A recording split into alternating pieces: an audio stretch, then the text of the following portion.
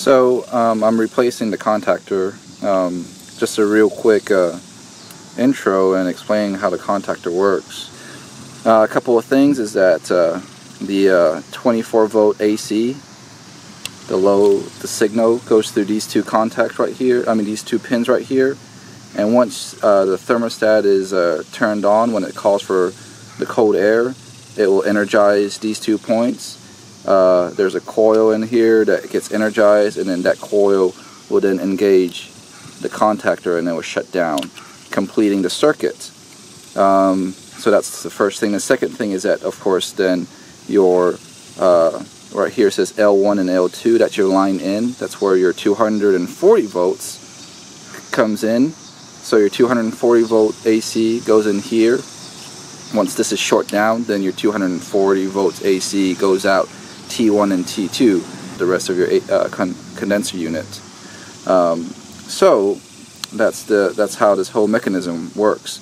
And when you buy a brand new contactor, first you want to identify if it's a single pole or if it's a double pole. So the unit today we're doing is a double pole.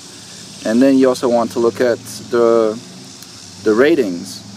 We want to pay attention to the 230 volt rating, so in VAC 230, and as you can see the LRA is 180 and the FLA is 30 and the resistance RES is 40, and you want to match up all of those ratings the same way to purchase the correct contactor. And if you can't find the same ratings, it's okay if the LRA and FLA are higher.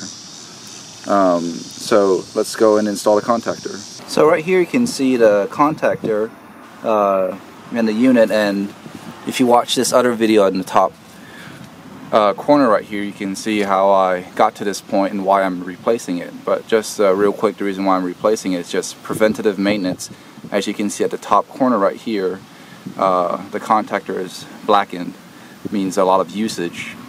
This unit right here, as you can see, this is a single pole, just one side, not a double pole.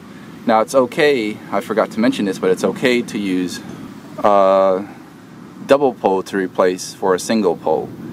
So first let's just remove the screws that holds the contactor inside. Now after we remove it, we can now, so this one is pretty nice. It shows the coil right there. So now what we're going to do is we're going to match this up. So the bottom part right here, these two wires, if we follow them, as you can see to the side right here, if we follow those bottom two wires, the red and black, you can see it goes all the way outside to the unit, to where the breaker is. So that will be our line 1 and line 2. So what we want to do is that we want to connect it back to line 1 and line 2. And then the other side is T1 and T2. So this is the orientation, and we're just going to move wires from one side to the other side, one by one.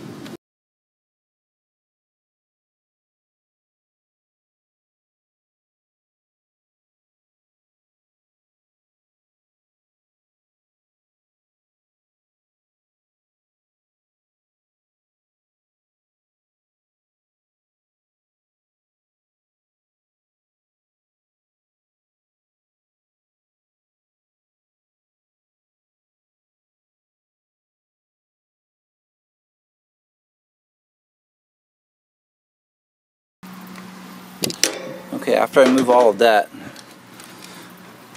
now you can see that on this side I have a red wire and a purple wire that I need to go from the T2 to that T2. And on this T2 there's four terminals, and it doesn't matter which terminal I plug them into as long as it goes from this T2 to that T2. So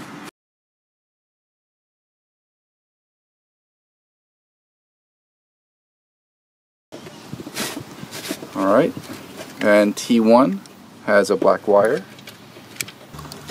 and again, just like before, there are 4 terminals right here. It doesn't matter which one I go to, I just have to plug on one of the 4 terminals.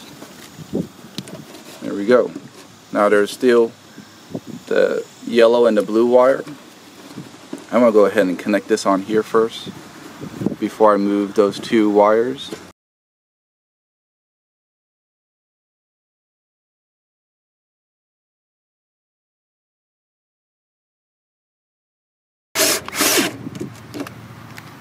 Alright, so now we got the two, the yellow and the blue wire. Now these two wires, it doesn't matter which side it connects to, as long as they're connected to the opposite side. So this blue will go here and this yellow will go there. Again, these two are wires coming from the thermostat,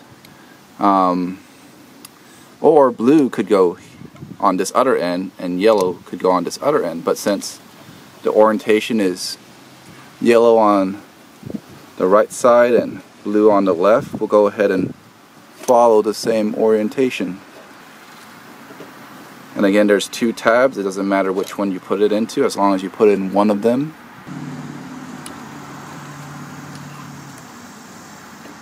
This side.